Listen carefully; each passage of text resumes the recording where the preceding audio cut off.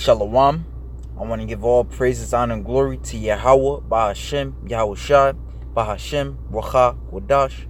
Double honors to the apostles and elders of Great Millstone, and Shalom to the elect. Alright, of you so-called blacks, Hispanics, and Native Americans, man. And the confusion of faces that are scattered abroad. And for you Akim that's out there pushing and laboring, alright, Lord willing, this be edifying to you. And I just wanted to get into a quick lesson that Yahweh Shai Shai blessed me with, something as a pick-me-up, if you will, through the Spirit. So this is Isaiah chapter 54, and I'm going to start at 4. It says, "Fear not, for thou shalt not be ashamed, neither be thou confounded, for thou shalt not be put to shame. For thou shalt forget the shame of thy youth, and shalt not remember the reproach of thy widowhood anymore." Okay, because we getting ready to receive an everlasting rulership, everlasting happiness, everlasting joy, everlasting a beautiful name, man. Everlasting relationship. All right, with Yahweh, Bahashem, Yahweh Shai, Yahweh Yahweh Shai. Okay, and for those who don't know, or for those who may, it might be the first time coming across this video, when I say Yahweh Bahashem Yahweh Shai, those are the names of God and His Son, who the world ignorantly calls Jesus Christ. Okay, the names of God, because God is just a title. His true name would be in the Hebrew tongue, because the Bible, all right, it was originally written in Hebrew. Now, when it says Lord in all caps, when you look that word up in Hebrew, it's Yahweh. Okay, and Yahweh Shai, all right, His name, it would also be in Hebrew, because He is the only begotten Son of Yahweh. Okay, the scripture says it's evident that He came from the tribe of Judah. Okay, which Yahweh Shai, his Salakia, the name of who the world ignorantly calls Jesus Christ is Yahweh Shai. Alright? And these names have meanings. Yahweh means He is, or He exists, because He is omnipotent. He is everywhere. He is everything. Alright? And to prove that, you can get Exodus the 3rd chapter. Yahweh Shai means He is the Savior. Alright? Matthews 1:21. Alright? So with that being said, just thought I'd put that out there in the Spirit, through the Spirit. I'm gonna continue in Isaiah 54 and verse I'm gonna read 4 again. It says, "Fear not, for thou shalt not be ashamed, neither be thou confounded, for thou shalt not be put to shame." Okay, because we're not being put to shame. Everything that we were saying, all right, first and foremost, came from the Spirit of Yahweh Bahashem Yahweh Shai. We see these things are coming to pass, so why should we be ashamed? Why should we feel confounded? We see the chip happening, man. I just watched the elder brother Kazak. He did a beautiful lesson about, it was entitled Vocab. It goes into basically him asking Vocab, what is the mark of the beast? Because the mark of the beast is the RFID chip, and which is coming to pass, in which we know that has to come to pass before, we can get out of here. We can get out of captivity. So we see these things are happening, man, which means that we should be more confident in Yahweh Bashim Yahweh Shai. "For thou shalt not be put to shame, for thou shalt forget the shame of thy youth, and shalt not remember the reproach of thy widowhood anymore." Okay, because that's the time we're coming into, man. The time where we're gonna, be espoused back to our husband, man. All right, Yahweh Bashim Yahweh Shai. "For thy maker is thine husband." There you go. "The Lord of hosts is His name." See, all caps, meaning Yahweh. All right, so Yahweh is our husband, man. Spiritually, we are espoused to Him, man. We are joined to Him, man. Okay. So it says Yahweh, the Lord of hosts is His name, and thy Redeemer, the Holy One of Israel. So the Lord All right, it's his name, and he is our redeemer, man. He's gonna allow his son to come back and redeem us. The God of the whole earth shall he be called. For Yahweh have called thee as a woman forsaken and grieved in spirit, and a wife of youth, when thou wast refused, saith thy power. And through the Spirit, hey, when you read this, we can definitely, we can definitely, we can put ourselves in this place, all right. So like we can put ourselves in place of the scriptures, man. When the scriptures talk about a woman forsaken and grieved in the spirit, a wife of youth, when thou was refused, saith thy power. Who was refused? You so-called blacks, Hispanics, and Native Indians, man. You so-called blacks, Hispanics, and Native Americans, man. Just a small point to show you that we are refused is that all these other nations, all right, can come over here, get rich, and get businesses, this, that, and the third. But what about you so-called blacks, Hispanics, and Native Americans? You've been over here. You so-called Hispanics were the first ones amongst the first to come over here, man. Thousands of years before the so-called white men came, and you still don't have nothing. You still can't get by, man. You are the ones that are forsaken, man. They tell you to remember the Holocaust. Well, let's remember slavery, man. You're supposed to have a moment of silence for the Holocaust or 9/11, But they give you Thanksgiving to celebrate. They give you Thanksgiving. They give you Christopher Columbus Day. All right. So we are that woman forsaken. For a small moment have I forsaken thee, but with great mercies will I gather thee. And that's a righteous balance, man.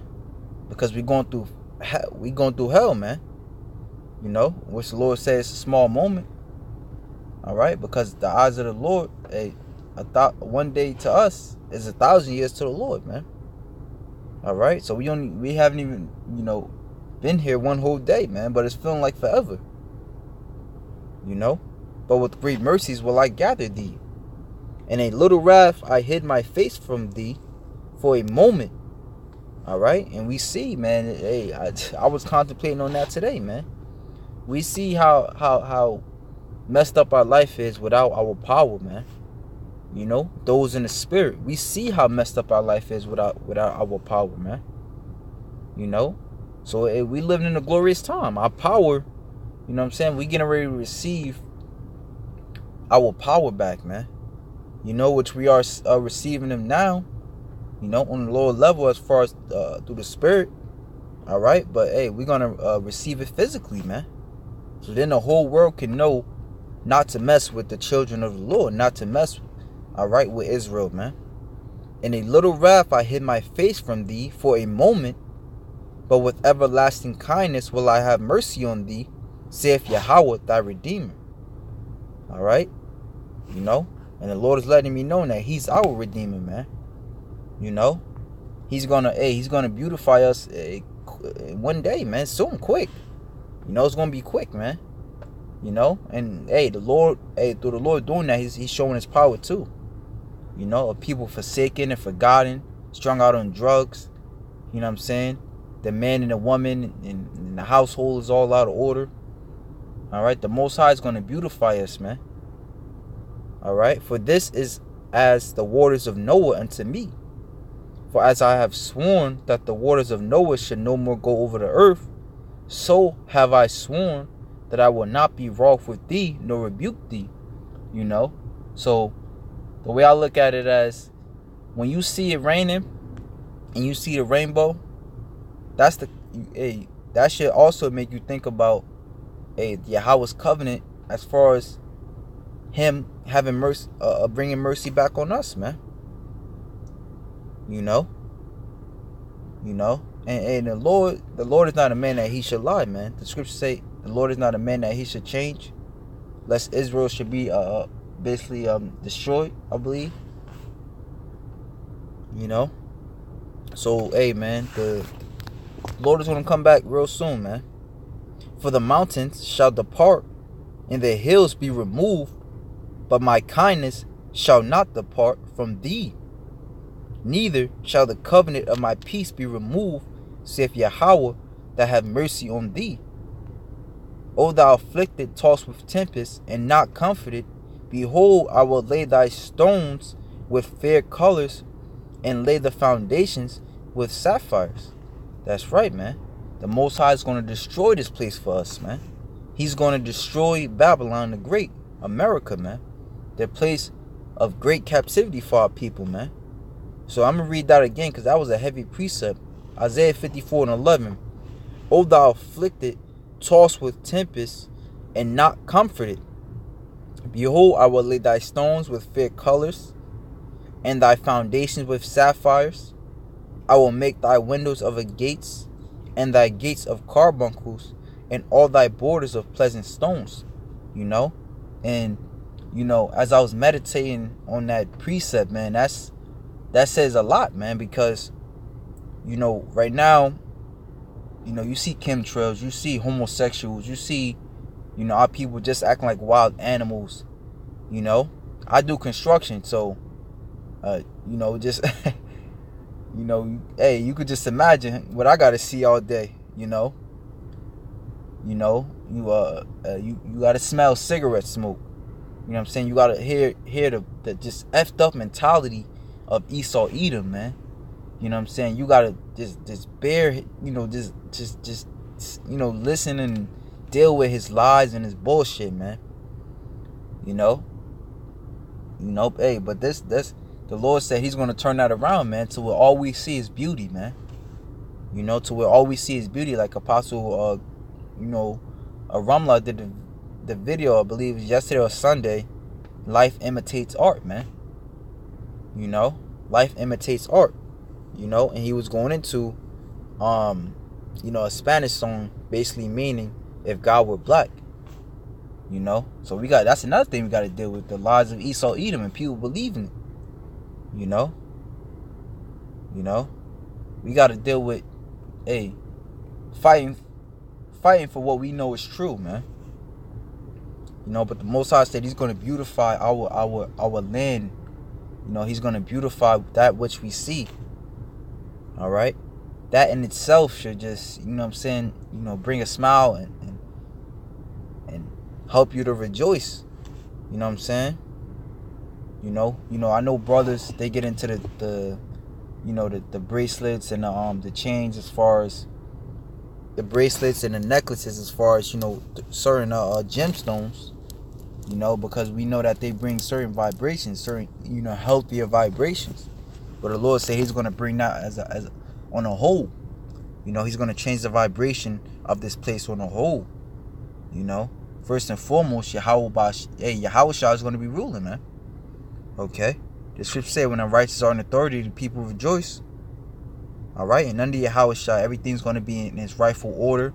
You're going to see, Zalaki, you know, you're going to see, you know, how beautiful the Eastern world is. I know, as the elder brother Zahab always goes into, it's not going to be no more rap music. It's not going to be no more rock music. It's not going to be no more reality TV shows. None of that, you know. It's going to go back to how things were, man, because how things were perfected, man. We're perfect. Okay? So it says, reading on to verse 12, and I will make thy windows of a gates, and thy gates of carbuncles, and thy borders of pleasant stones. You know, so let's,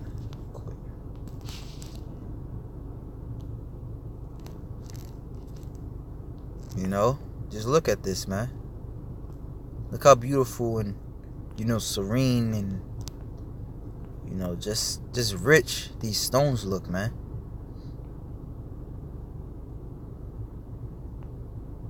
And this is just carbuncle. Let's look up sapphire, because this is how the kingdom is going to look.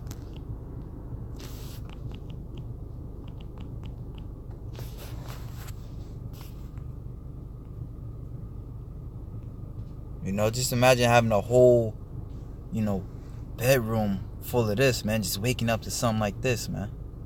You know, just a natural light glaring off of it at night through the moonlight, man. You know?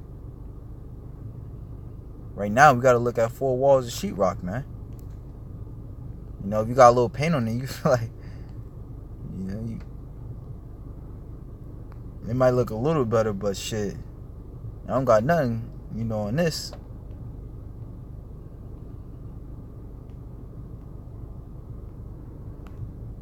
You know, just going to sleep feeling good, man. Waking up feeling good. That's what's coming to us, man. You know, that's why we encourage brothers to fight, man. That's why we encourage brothers to stay strong in the faith, because this is what's coming to us. Okay, it says, and I will make thy windows of the gates, and thy gates of carbuncles, and all thy borders of pleasant stones, and all thy children shall be taught of Yahweh, and great shall be the peace of thy children. You know, so then this is a cut to all those that say that we're not going to have sex in the kingdom, because how are we going to have children? In righteousness shalt thou be established, thou shalt be far from oppression. We're going to be far from oppression. You know what I'm saying? We see Edomite, we're going to beat the shit out of him, man, because he represents oppression, man. In righteousness shalt thou be established. And righteousness will be our strength.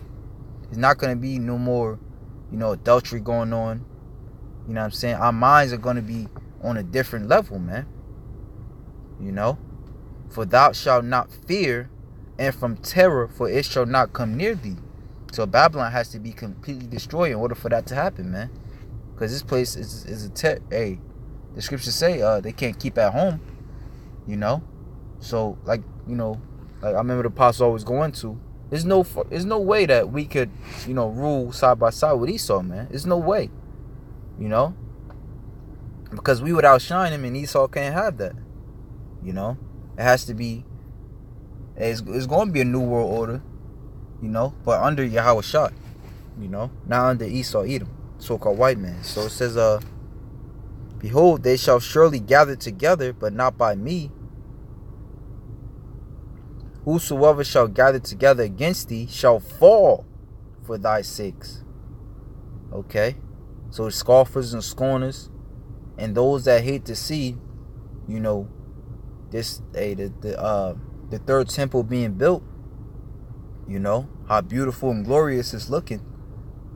All right, they're going to fall. Behold, I have created the smith that bloweth the coals in the fire, and that bringeth forth an instrument for his work. Lucky, I know it's getting dark. I know brothers can see me, but fuck it. It says, behold, I have created the smith that bloweth the coals in the fire, the ICBM nuclear missiles, and bringeth forth an instrument for his work, and I have created the waster to destroy. No weapon that is formed against thee shall prosper, and every tongue that shall rise against thee in judgment shalt thou condemn. Thou shalt condemn. This is the heritage of the servants of Yahweh, and their righteousness is of me, saith Yahweh. You know? So I was going to get something. I was going to get Isaiah 65. But this tells it all, man. You know? You know? And yeah, I'm going to just keep it short. You know, like I said, just some little one edifying to you Akim out there. You know, and just to remember, what, no matter what we go through, it's not going to compare to what we're going to get. You know? And if anything, what we go through should make you want the kingdom even more, man. You know? It should make you want the kingdom even more. Alright? The Most High just said he's going to destroy this place. He's going to destroy the wicked for our sake, man. You know? You know, so hey, the Lord is going to beautify us, man. Because we represent him. You know? And if we're the Lord's woman, man. The scriptures say, you know, man's glory is his woman. You know? So guess what? If we looking good, it makes the Lord look good, man.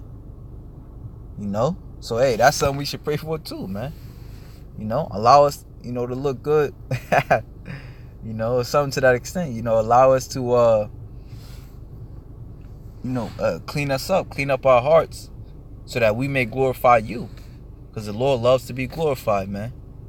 You know, hey, man, so with that, Lord willing, you Akim will edify. Shalom to the elect.